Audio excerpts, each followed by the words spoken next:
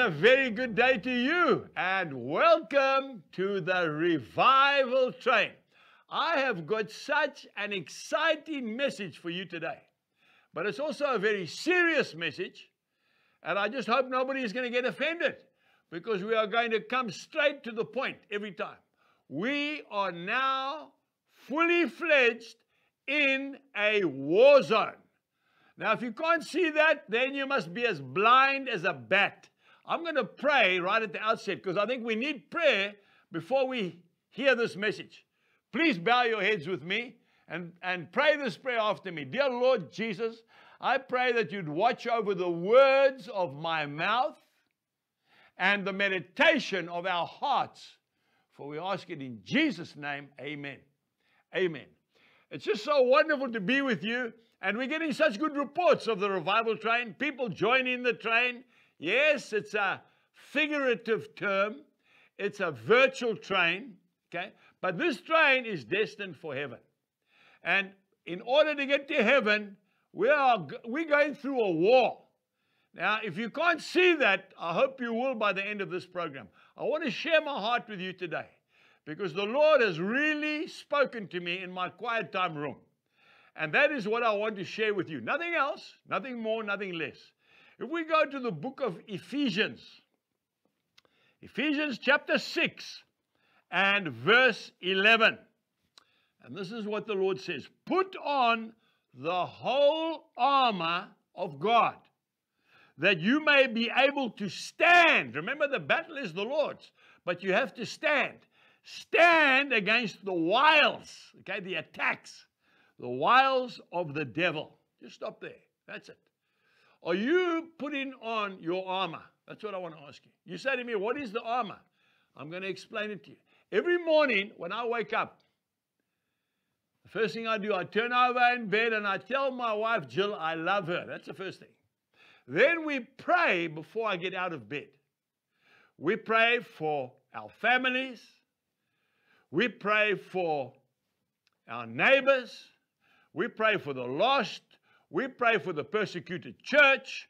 We pray for the weather. We farmers. We pray for everything. But what we do is we put on the armor of God. And if you're not doing that, and I'm speaking especially to dad and mom, please do it. I've got little grandchildren, 10 years old, 12 years old.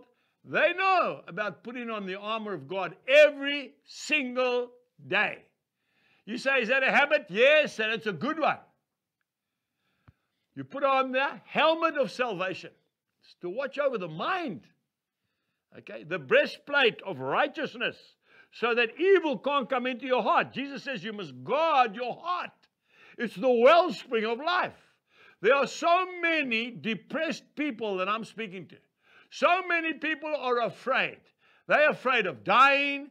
They're afraid of disease. They're afraid of the COVID-19, and it is destroying their quality of life. They are not happy anymore. They are not looking forward to heaven.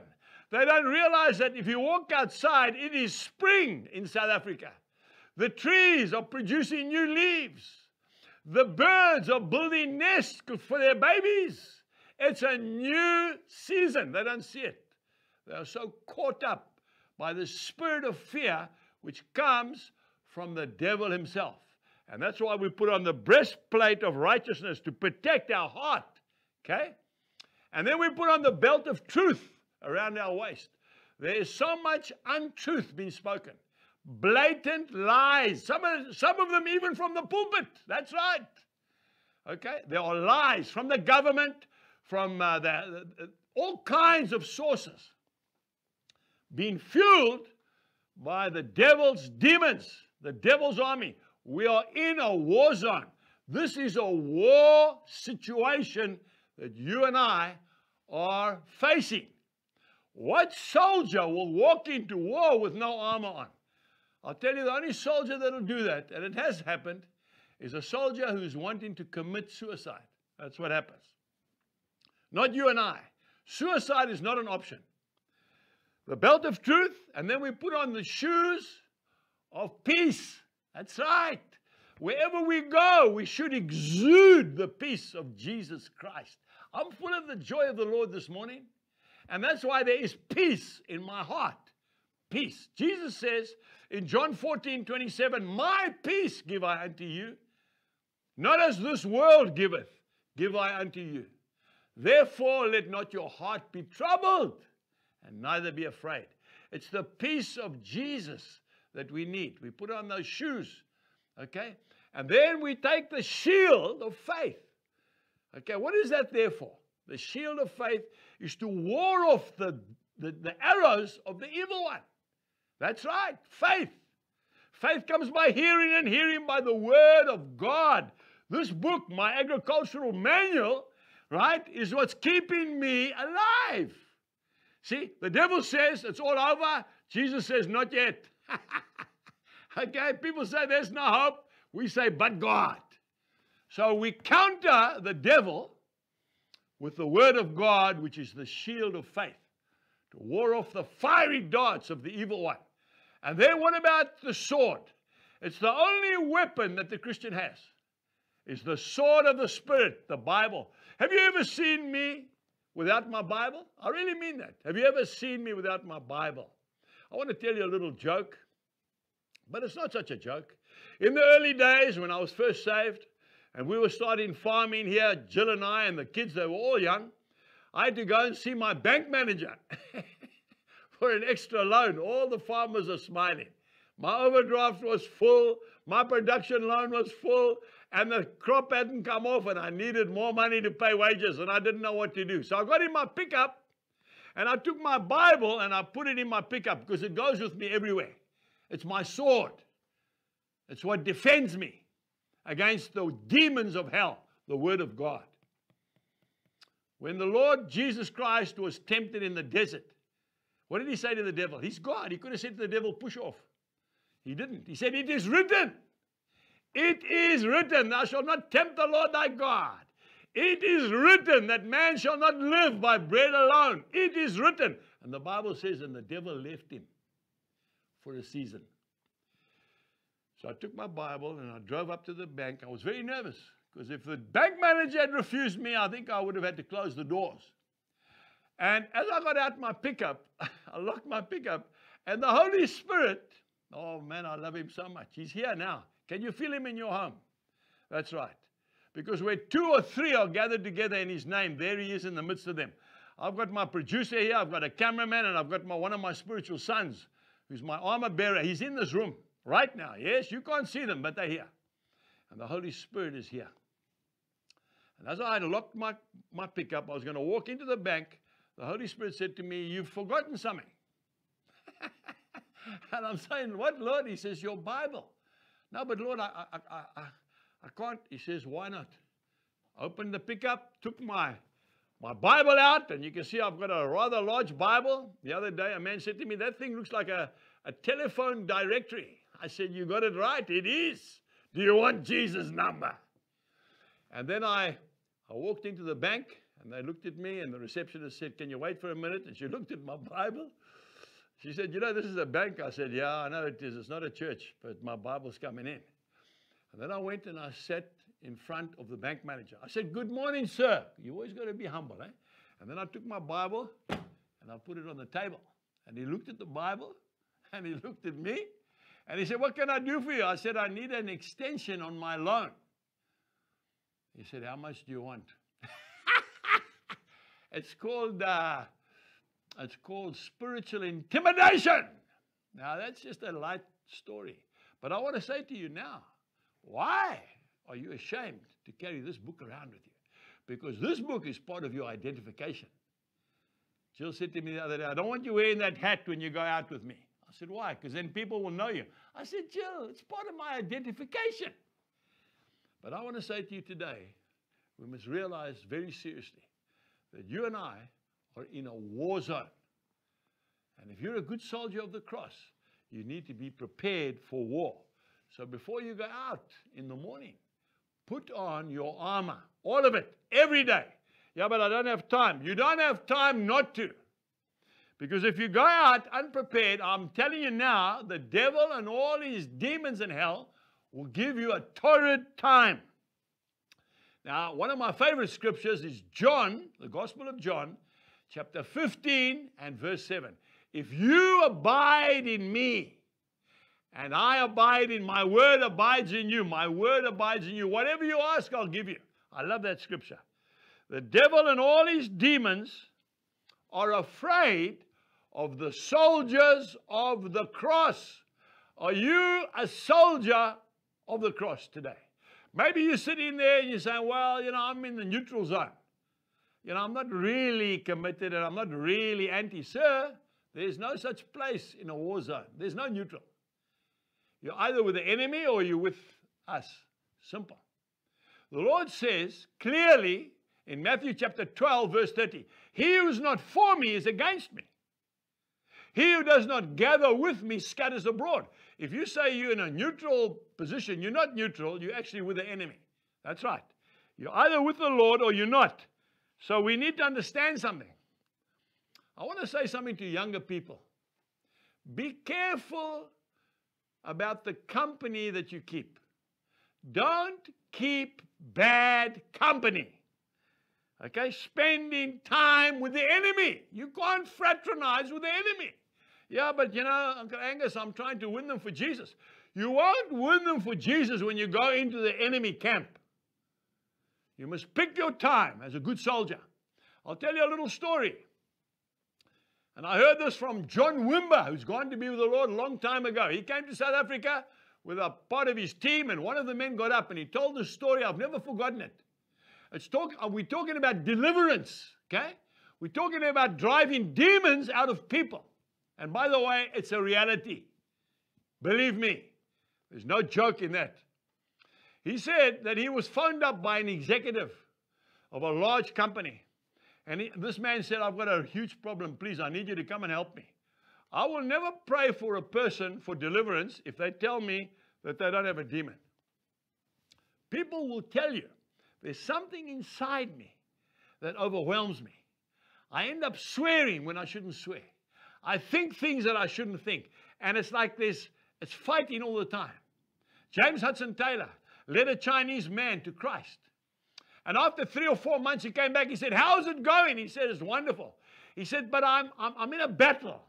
And James Hudson Taylor said to him, remember, he took the gospel to China. He started the China Inland Mission. He said, well, what is it like? He says, it's like there's 2 dogs inside of me.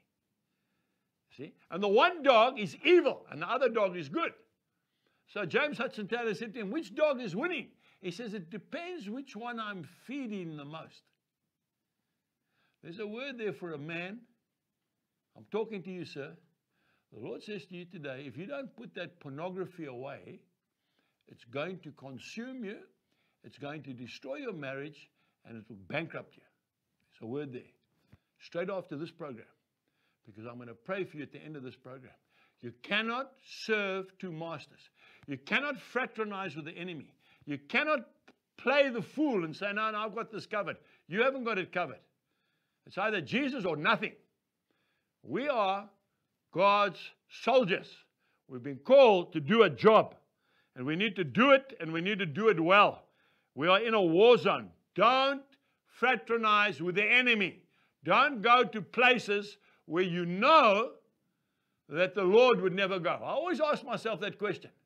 If I go into a place, Lord, would you come into this place? And the Lord says, no, I wouldn't go in there. I'm not going there. I don't care who's invited me. Now I'm coming back to my story. You thought I forgot, didn't you? But I didn't. So this executive asked this man of God to come to his house because he thinks he is possessed and he wants deliverance. He went there. It was a dark night. He said there was no moon. There was no stars. It was black, dark. It was about 10 o'clock at night. He drove into the driveway. It was one of these huge buildings.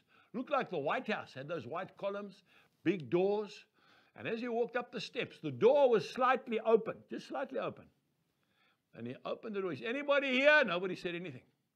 He walked in and he saw a light, a single light on in the study, palatial study. And he walked down this passage.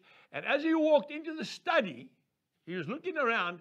He heard a growling in the corner of the room, like a wild animal, a growling sound, like a monster. And he looked around the table, and there was this man. This is the dignified man with the three-piece suit, crouching like a wild beast in the corner, growling at him. You know what he did? He turned around and he walked straight out. And he got in his car and he went home. Don't fraternize in the devil's territory. Don't play the fool with the devil in his home ground. The next morning, when the sun was shining, he got 2 or 3 of his mature soldiers of the gospel. They got into the car and they drove over to that same house. And they went up the steps and they knocked on the door. And the maid opened the door and they said, "We want to see the boss." And she said, "Please come in." And he was seated at his table, that's right, in the same study, with his three-piece suit on, his spectacles on, and he looked so fine. "Good morning, gentlemen," with a big smile. They closed the door behind them, and they came straight up to him, and they cast out the demon. And I think it was more than one. Before that man could do anything, he broke down, he wept, he was free. There's a timing taking place. I'm talking about war zone. Okay? So just be very careful about what you're doing. I want to say to some mothers, look carefully at what books your children are reading.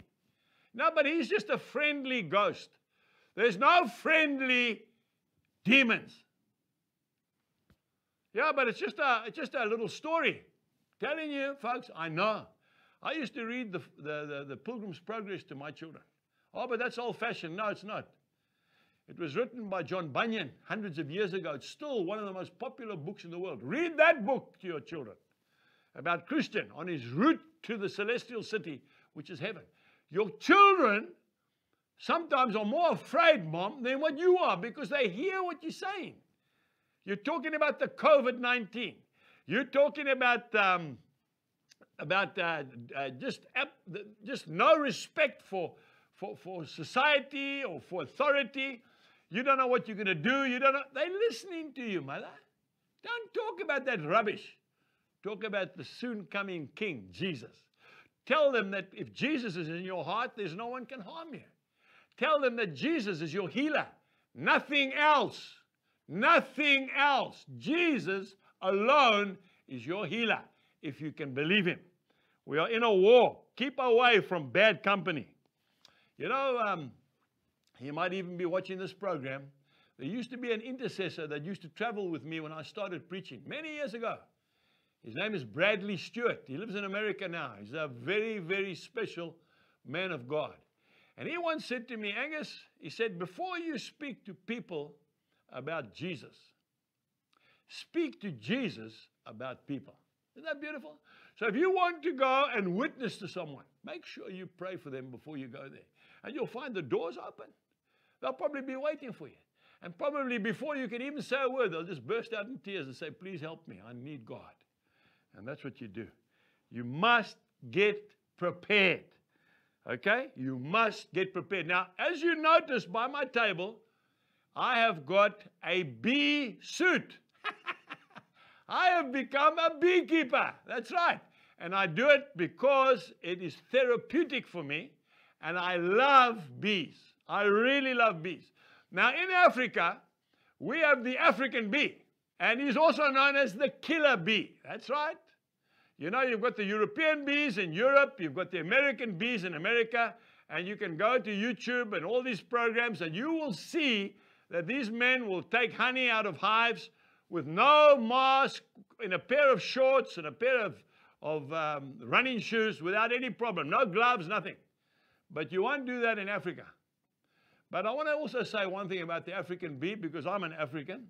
The African bee is the hardest working bee in the world.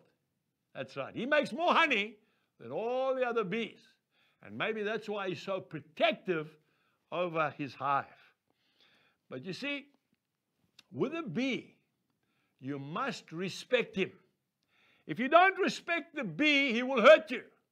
He will sting you, yes. He will kill you, actually, if you allow him to. Now, when you're dealing with the devil, okay, you must understand who you're dealing with. I'm not giving him any glory. You never hear me talking about the devil or demons on this program.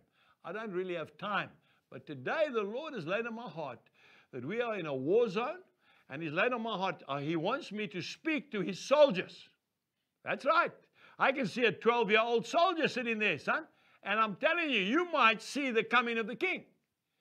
You cannot treat the devil and his demons with no respect. In other words, you have to be ready.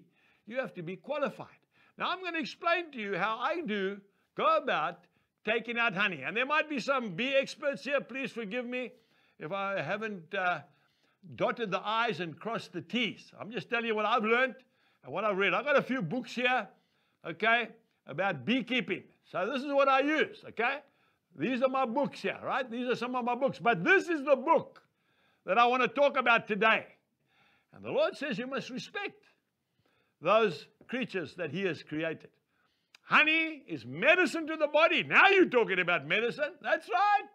They make balm for cracked lips, cracked soles of your feet. If you've got a wound, it's medicine.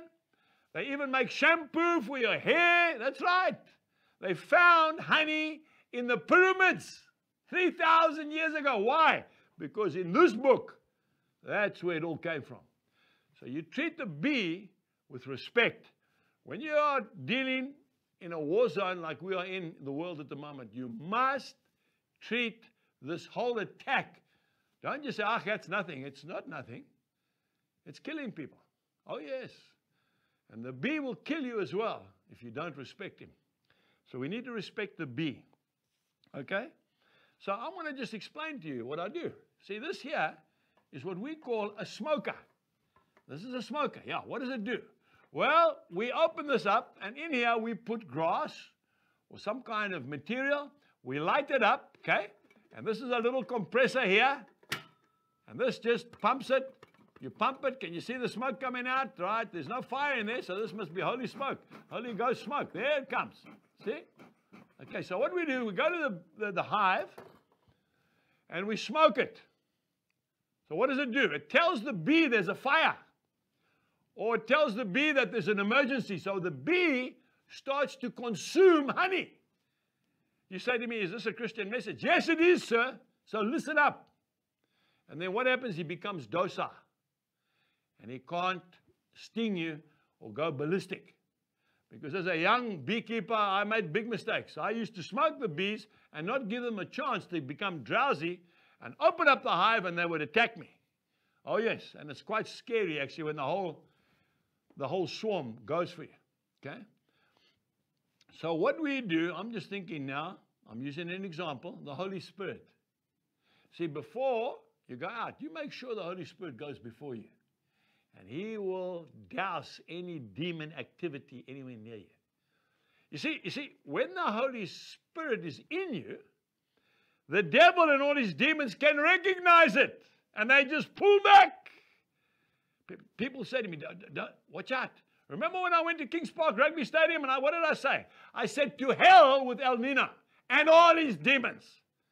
People wrote to me and said, how can you be so disrespectful? I said, what? I said, the devil's going to hell anyway, and his demons with him. I'm not afraid of the devil because I'm spending time preparing myself for the coming of the Lord. I'm in His army, and we're in a war zone. And I signed up on the 18th of February, 1979. I signed up, and on that certificate that says there's no guarantee that you won't die. Tell me one army in the world that will sign up somebody, and he says, but can you guarantee that I won't get hurt?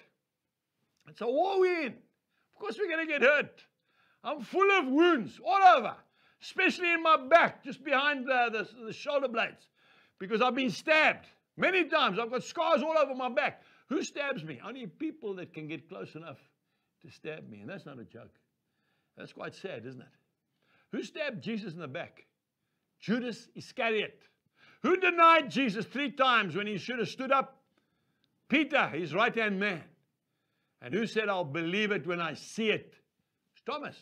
3 of the 12 disciples, and all the rest ran away. So we prepare ourselves with the Holy Spirit. And that just quietens down the demon activity. When you walk in, they walk out. Isn't that beautiful? So what are you scared of? Then what are these? These are gloves. These are rubber gloves, and they go right up my arm to here. That's right. I don't operate or take any of the honey out with my bare hands, because then I'm asking for big trouble. I'll get stung many, many times. We put on the gloves, okay? And then what is the next thing we put on when we are going to take honey out of a hive? Well, I just want to say to you right now that we put on this jacket here. There it is. I'm going to take it off the hook. There it is, okay? And that's how we put it. Then we put our gloves on. So we are completely insulated. And then we put on the trousers. I put on a double set of trousers.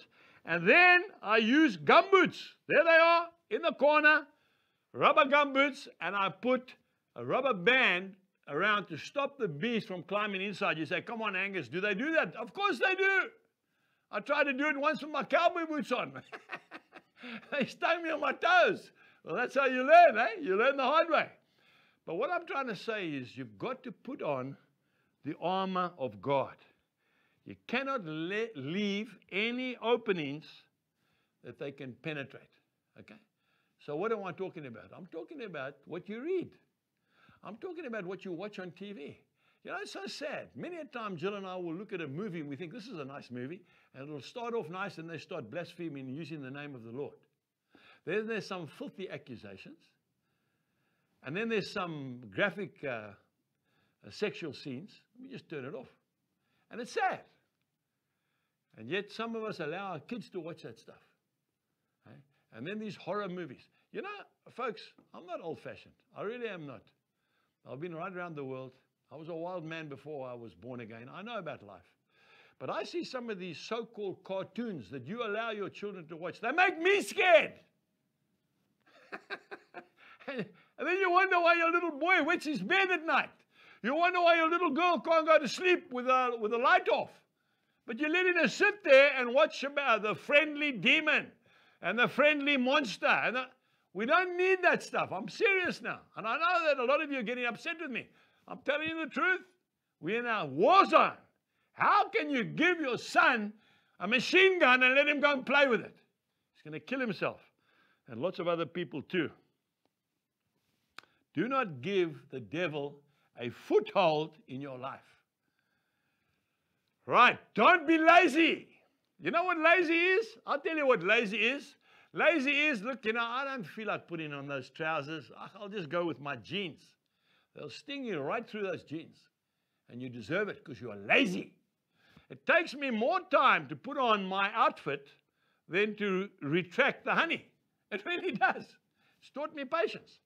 And when I'm finished, I've got to check. Have I put everything on? Have I got my gloves on? Is everything okay? Check there's no holes in the visor here. Okay, have I zipped it up properly? Because if I haven't, they're going to get in there. And you know what they do? When they get in, they call their friends. I don't know how they do it. The beekeepers will tell you. And they all come into that little hole. When you open up just a chink, okay, I'm just going to have just one joint of marijuana. Only one, because all my friends are, and then I'll be fine. That might be the beginning of the end. I'll never forget sitting at the station in Pietermaritzburg, waiting to catch a train in the old days. There was a big sign up there on the top of the station, put up there by Alcoholics Anonymous. Every alcoholic started off as a social drinker. Don't even open a little chink if you want to be one of God's commandos, one of the frontline boys, one of the men that's going to usher in the King of Kings, that's going to drive out the demons and see people saved. You cannot be lazy. Don't compromise. That's what troubles me a lot. Oh, brother, I'm covered by the blood of the Lamb. I can have that affair, and God has forgiven me. Lies. Oh, brother, I don't have to go to church anymore because Jesus lives inside of me. I'm just going to go to a party. Lies. Don't compromise. Don't ever turn your back on the enemy. Now, I'm talking to some boxers there. Boxers. They'll tell you, you never take your eyes off your opponent. Is that right, young man? That's it. Soon as you look to the crowd or to the manager or behind, the knockout blow. You're down and out. Don't turn your back on the devil. By the way, the armor of God, you notice it's all in the front. Did you notice that? Nothing on the back. Why? Because as a soldier of the cross, you are not supposed to turn your back on the devil. Don't let your guard down. And then I'm finishing up now because I want to pray for you. Personal character is so important. Don't let it slip. Because when you do, the devil laughs at you. Personal character. Don't throw it away. Yeah, I got drunk last night and I did some stupid things and I'm a bit embarrassed. The devil's laughing. He says, yeah. He says, I got you now. You're going to have to work hard to get rid of that. And I said that thing that I shouldn't have said. And I told that filthy joke that was just on the borderline. Well, it wasn't bad, but it wasn't good. Character. The devil laughs at you. Don't do it. Don't compromise. Don't allow your personal character. You should be upstanding, upright. People should come up to you and ask you, I want what you've got. I see the way in which you treat your wife. You know that I was in town the other day? That's Pietermaritzburg, 60 kilometers away. I was doing nothing. I was sitting in the pickup, in our car. Jill was shopping, and I was preparing, and because I don't like shopping, I don't think there'll be any shopping in heaven. Anyway, I know the ladies didn't like that comment. The men said, yes, we agree. But seriously, I was sitting in there reading, and Jill came out with a trolley. I saw her coming out, and I jumped out the car, and we've been married just on 50 years now. I said 50 years. And I came around the car, and I opened the door for her to let her in. And I put all the groceries on the back seat, closed the door, and a young man, a teacher from one of the private schools in Pietermaritzburg, he came over to me, he said to me, Mr. Buchan. I said, yes, how are you? He says, I want you to come and speak to our students, please. I said, yeah, no problem, whenever we can make it. I said, why? He said, I saw what you just did. I said, well, what did I do? He said, the way in which you treated your wife. He said, I want you to tell our young men, it's a boys' school, how to treat their wives when they get married. So don't let your personality, your character be tarnished because the devil will laugh at you. And then just to finish up, don't be inconsistent. It troubles a lot of people. One day you're serving the Lord, the next day you're in the pub, you're acting like a wild animal. And then you're back at the altar and you're weeping, then you're back again. Then you're having an affair, then you're not having an affair. You're making a fool of our faith. And the devil just loves it. And Jesus is crying. Okay? We water down our effectiveness when we are inconsistent. We must be like the rock of Gibraltar. We must not move. When we are inconsistent, it makes us weak. But to finish up, because I want to pray for you, when you are correctly kitted out, correctly, it gives you a security. When I get out my pickup to go to the hive, okay, at the right time, remember, not in the middle of the day when the wind's blowing, then they are very active, just like that demon at that night. Remember the story I told you? You pick a nice overcast day, quiet day, early in the morning, late in the afternoon, when they're all settled, and that's when you go and take your honey out and you inspect your hives. But what gives me confidence is when I'm kitted out. I know I've got my helmet on, it's all zipped up, I've got my breastplate, my belt around my waist, I've got my shoes of peace, I've got my shield of faith, I've got my sword of the Spirit. I'm ready for action. I've got the Holy Spirit in me. Then I'm scared of nothing. And you know something? It's an amazing thing. Remember, I'm a farmer. That wild animal, it can be a cow when you're on your horse. It can be anything. When they know that you are settled, even the bees, don't tell me how it works. They just don't give me trouble. But when you're half kitted out and you're half dressed and you're unprepared and you're in a rush and you've forgotten half your stuff, you will be stung. I'm going to pray for you. It's starting from tomorrow. You will start to put on the armor of God every morning. You'll prepare your heart. You'll have a proper quiet time. And when you go out, you'll know who you represent. You'll know how to use your firearms. Okay, that's it. And when the lies and the darts of the devil that's full up, especially in the media, comes against you, you can just brush it off. It does not affect you. It's been so good to be with you. And I trust that this program will touch you. And I trust that you'll share it with your friends. Because there are too many soldiers that are getting wounded out there. A lot of them are actually getting killed. And it's just because they don't know who they're fighting.